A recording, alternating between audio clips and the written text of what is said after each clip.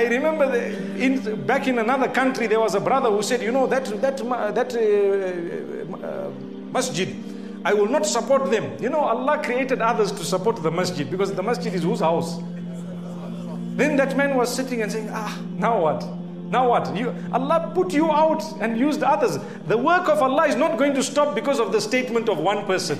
It's not going to stop. Good work will increase even if 5 people talk against it.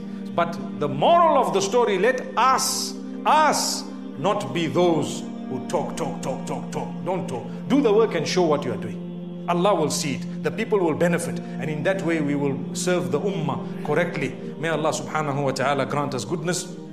أقول قولي هذا وصلى الله وسلم